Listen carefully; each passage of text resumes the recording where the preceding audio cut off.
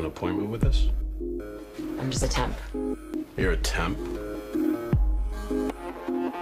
I did some trading with the other temps and I wrangled your desk. I hope that's okay. Always nice to have a pretty girl around the office, isn't it, boys? Yes, sir. Does this Christmas party get pretty wild? Not usually. Well, that's no fun. Hey, don't. Stop.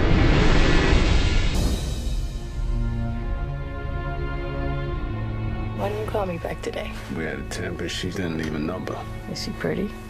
Pretty plain. It is such a pleasure to meet you, Mrs. Charles. Hi. You said she was plain. That girl may be a lot of things, but she ain't plain. I wouldn't know.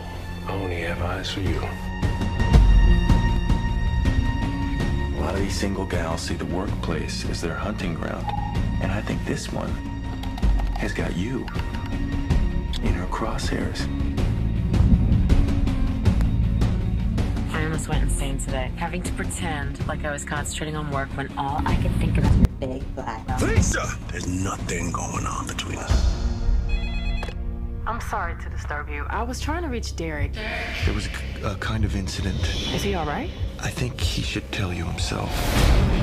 My name is Monica Reese. I'm the investigating detective. What's happening, Derek? Okay. She tried to commit suicide naked in the She was Charles. naked in your hotel room? I need to get the story in your husband's own words. None of this ever happened. So she made the whole thing up in her head? Hi, I'm Sharon's friend Kate. I have this present for Kyle. You can't, he's sleeping. I won't wake him. Somebody was inside the house? You better do something about this woman, or I will. You need help. I know. Help me, Derek.